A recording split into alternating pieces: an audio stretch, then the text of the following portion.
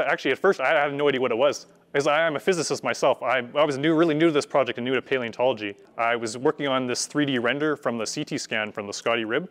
So I just saw this interesting structure that was kind of weaving its way in between the normal bone structure. And I just showed this off to my supervisors, Mauricio and Ryan, and right away they were on me like, we have something here, right? And only in this kind of area we were able to see what appears to be kind of preserved vascular structure inside the bone, which is not very common to see preserved at all in millions of years ago dinosaur bones. But this is very rare, right? There was one finding like this by about 2005.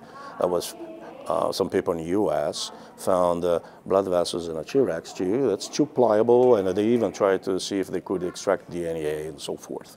But like this, that's it. So it's a remnant of soft tissues that we can actually see, and these soft tissues can help us understand dinosaurs more than just the original hard mineralized parts. If we can find more of this, so more this kind of a soft tissue preservation, not necessarily the original material, but the structure. And they can then use this to compare with extant animals that are still walking today. For instance, dinosaurs, some relatives of dinosaurs like birds and crocodiles and all the sort of reptiles around.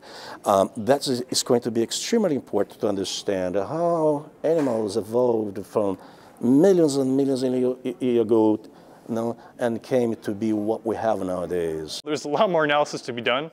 So we have our main CT scan. There's a lot of different chemical analysis we want to do. Basically, it amounts to going back to the Canadian light source.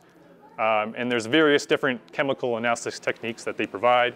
The Canadian light source select different kind of wavelength of those forms of radiation that are specific for different kind of research. And some are just fine for what we want to do with dinosaurs. We can see very tiny little things. We can image. We can see the chemistry.